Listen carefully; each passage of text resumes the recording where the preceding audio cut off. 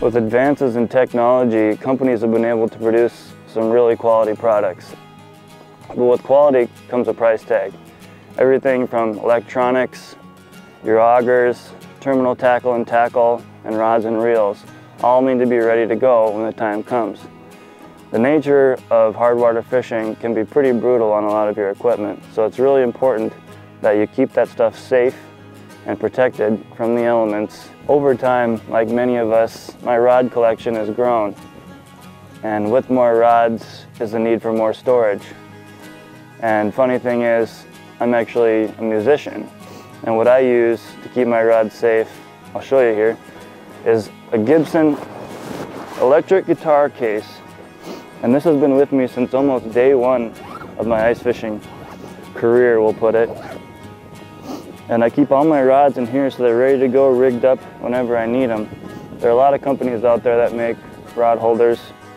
Rapala makes a good product to keep your rods safe and organized when you're out there on the ice. Being a musician, I have multiple instruments, and I just happen to have a couple extra guitar cases lying around. And one day while I was scrambling to get all my ice fishing gear together, I noticed that this guitar case is almost the perfect length for an ice fishing rod.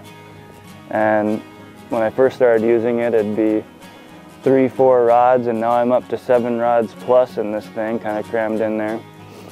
And it's actually worked great for me for 5+ years of ice fishing with this bag. I can tell you a couple good tips that you can use with any product to keep your rods safe.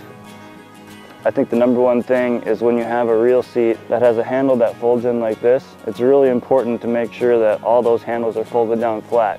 Not only to conserve space, but to make sure that you're not damaging the reel by bending it. Surprisingly, the material in this case is pretty snag proof.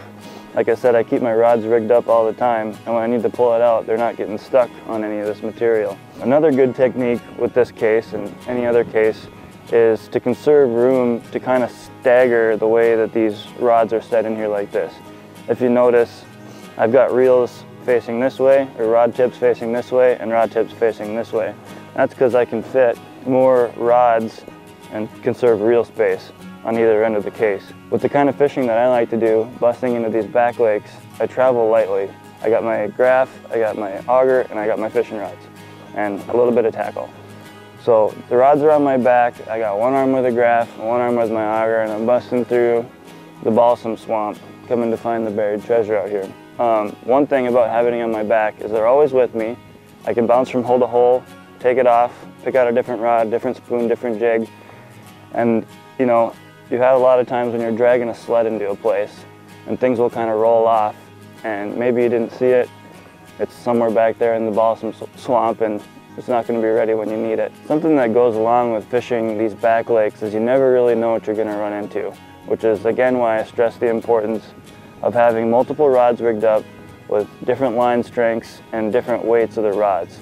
You might come in here and find that there's roaming crappies and you have one rod that's just fine for that, but you might also find that there are big bluegills that are stacked up along the weed line. I might need a different rod for that.